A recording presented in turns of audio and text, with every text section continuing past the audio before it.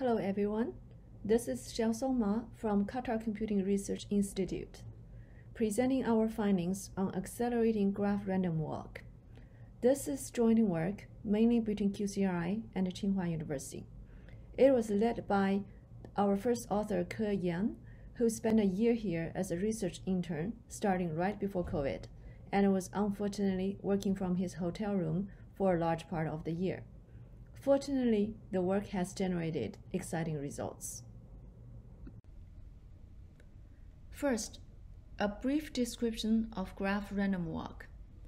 Its input includes a graph and a set of walkers placed at their starting vertices. During the walk, each walker walks around by randomly selecting an edge to follow. This lasts for a given number of steps or till a given termination condition is met. Graph random walk forms the basis of many widely used algorithms today, such as deep walk and Node2Vec, which in turn have diverse applications from link prediction for use cases like recommendation to graph neural networks, fake news mitigation, and epidemic study. Today, a major consumer of graph random walk results is graph embedding, typically running on GPUs due to its regular nature of performing matrix computation.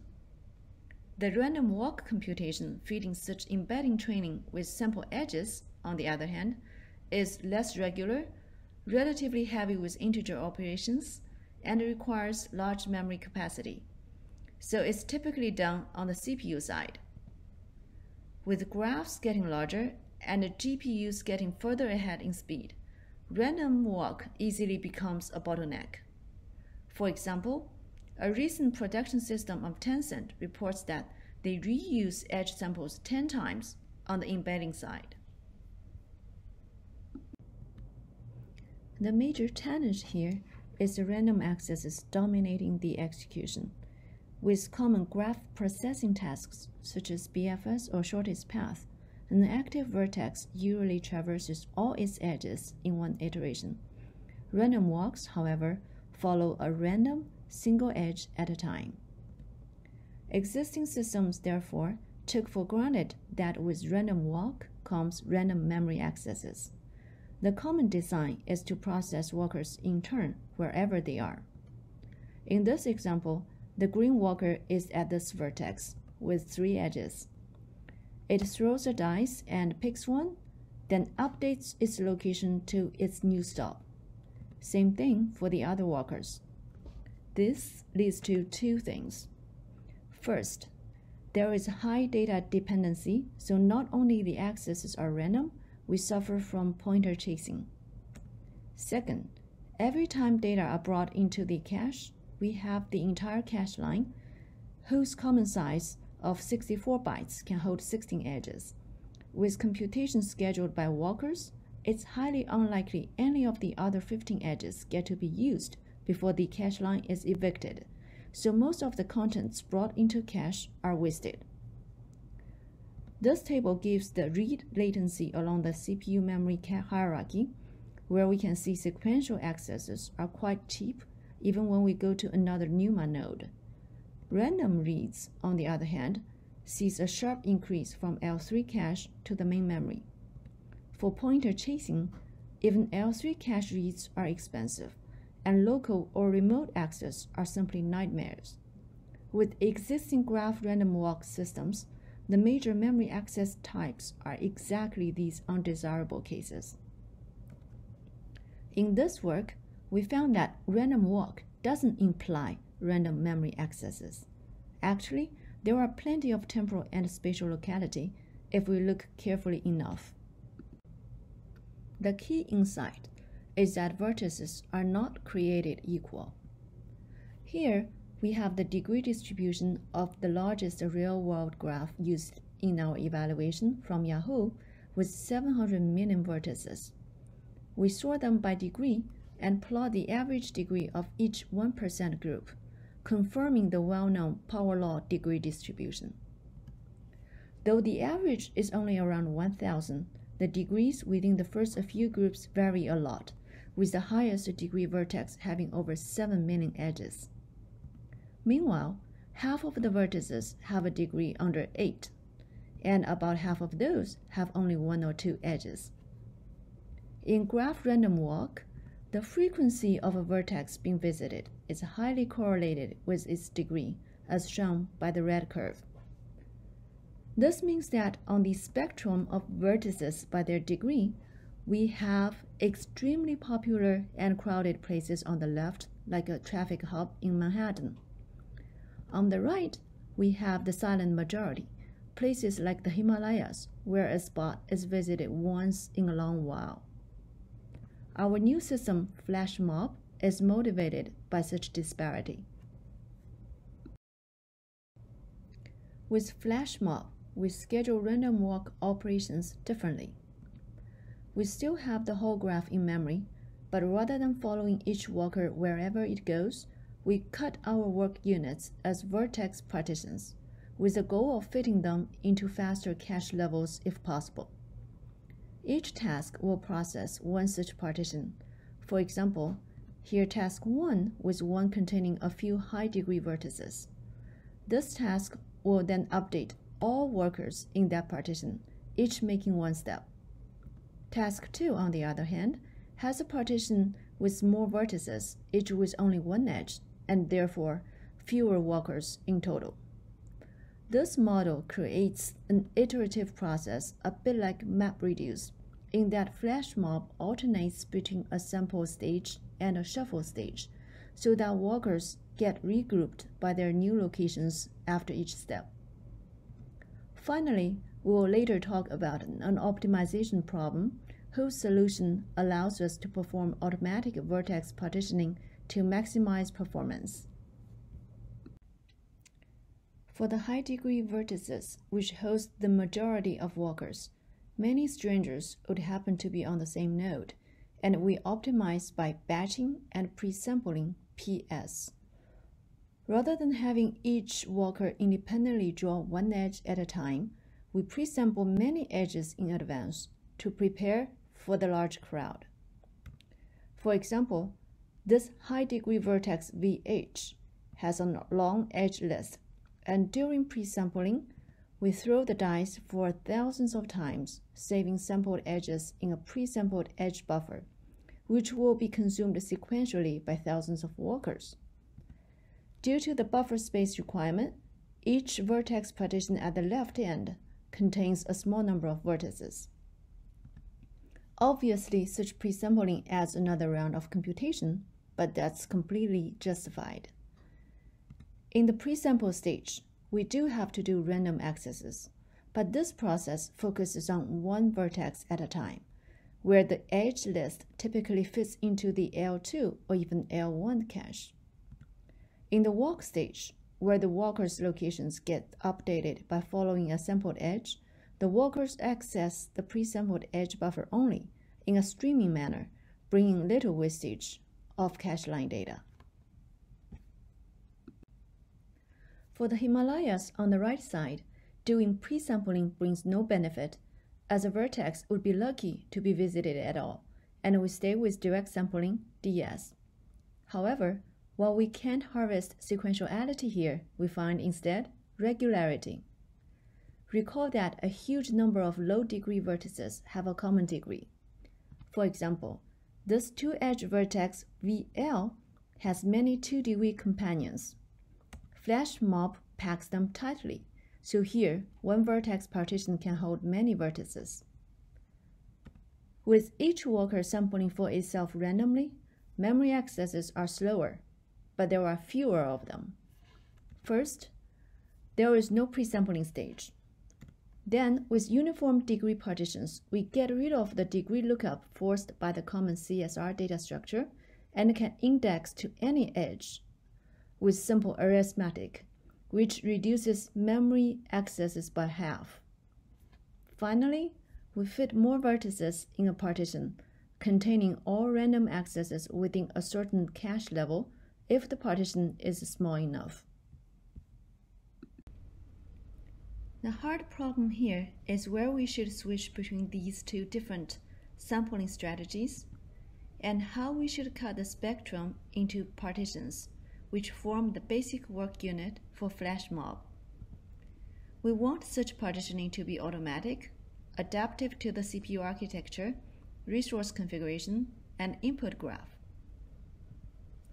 More specifically, we need to optimize in a 2D solution space. With 4 candidate partition sizes cut to fit the L1, L2, or L3 cache, or what we call DRAM size, as once it's beyond L3, it doesn't matter much. Here we illustrate the current Intel Skylake architecture designed to accommodate more data center and cloud executions. The major difference with prior designs is that each core has a quite spacious private L2 cache sized at 1 MB, which can pull data directly from DRAM. The shared L3 cache size is quite modest, but exclusive of L2. L1 remains tiny at 32 KB only. FlashMob sets its candidate partition sizes accordingly. On top of this, each partition needs to pick from 2 candidate sampling policies, PS, pre-sampling, or DS, direct sampling. Fortunately, we found this maps well to an existing optimization problem called MCKP, multi-choice knapsack. With MCKP, we have a set of items, each with a given weight and profit, partitioned into a certain number of classes. The goal is to select exactly one item from each class so that we maximize the total profit while satisfying a given total weight budget. This problem is NP hard, but has a pseudo-polynomial dynamic programming solution. We approximate FlashMob's vertex partitioning and map it to MCKP. The main idea is that with this vertex array sorted in degree, we first cut it into large chunks that we call groups, so that within each group we have relatively consistent vertex degrees. Each group maps to an MCKP class. Within each group, we have uniform partitions with candidate sizes at L1, L2, L3, and DRAM levels. A partition can either go with PS or DS. Each partition size with its best sampling policy setting then becomes a candidate item in this class, whose weight is the number of partitions. Given the average degree, partition sizes, and sampling policy, FlashMob can look up its offline profiling results to find out the expected sampling performance, which defines a candidate item's profit. Note that such profiling is machine-dependent, but graph topology independent, therefore a one-time effort that could be reused across different input graphs. Going through all the groups or classes, we come to solving this overall optimization problem. Here, the total weight budget is defined as the number of partitions that allow us to fit the shuffling tasks themselves within the L2 cache. Solving such a problem using dynamic programming costs under 1 second for our largest graph. More details are in the paper. In addition, FlashMob contains quite a few other optimizations. As mentioned earlier, its shuffling process is cache-friendly as well, and we carefully fit each shuffling task into the L2 cache. It also adopts compact Walker state storage, again to fit more vertices into a partition, as well as to accommodate more active walkers in DRAM to maximize cache data reuse. Finally, it is designed to be NUMA-aware with 2 execution modes. With larger graphs, it recommends the partition mode where we split the graph data across NUMA nodes and make remote memory access strictly streaming.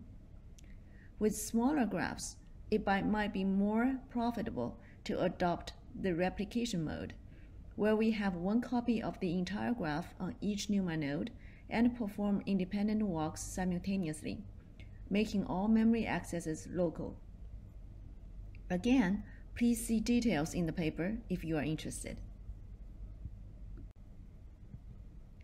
We evaluated FlashMob on the QCRI server with this configuration and compared it to two baselines, including our own Night King, a graph random walk engine, and GraphBeat, a graph embedding framework with CPU-side random walk and GPU-side training. We tested on these 5 real-world graphs with very different sizes. Compared to Night King, the stronger of the two baselines, FlashMob is significantly faster on both of the walk algorithms evaluated, bringing a 4 to 20 times speedup.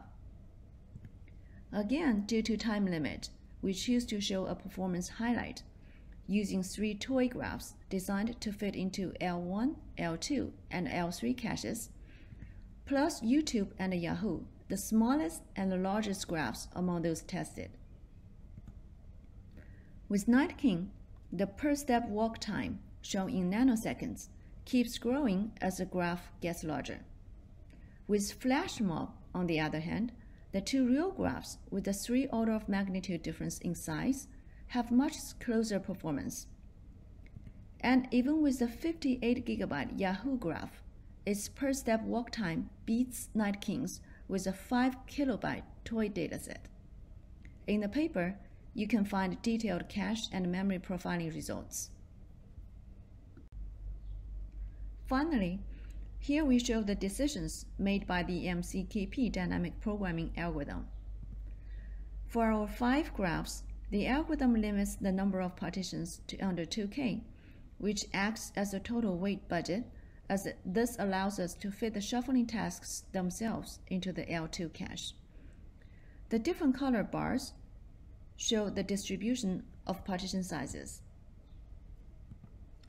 The YouTube graph, due to its small size, can afford to have smaller L1 size partitions and doesn't use up the weight budget. With other graphs, clearly, the L2 size partitions are favored, as its substantial size of 1 MB combined with its speed allow for efficient processing of the higher degree vertices. Oftentimes, L3 is skipped with the lower degree vertices chopped into larger DRAM-sized partitions. Now we look at the sampling policy dimension. Again, as expected, the MCKP solution chooses to do pre-sampling on the higher degree partitions and DS on the DRAM size lower degree ones. The exception is YouTube, where with all small partitions, DS is actually faster everywhere. To summarize, the foremost takeaway from this work is that graph random walk is not as random as one might think, and we can create locality by a few tricks: partitioning, batching, reordering, and scheduling. As a result, all of our memory accesses are staying within the more pleasant areas in this latency table. Secondly, the table reminds us again that with today's CPU architecture, sequential accesses are much cheaper. This is reflected in FlashMob's design, where we trade volume for speed and find that doing more scans often saves both time and actual memory traffic. Finally, we argue that old-fashioned white box optimization still works and provides a lightweight alternative to machine learning-based system auto-configuration. In our system, the one-time profiling takes around 200 seconds, and the MCKP-based optimization takes less than 1 second, as compared to the much more time-consuming random walks. FlashMob is open source, and you can find evaluated artifact here on GitHub. Please give it a try. Thank you.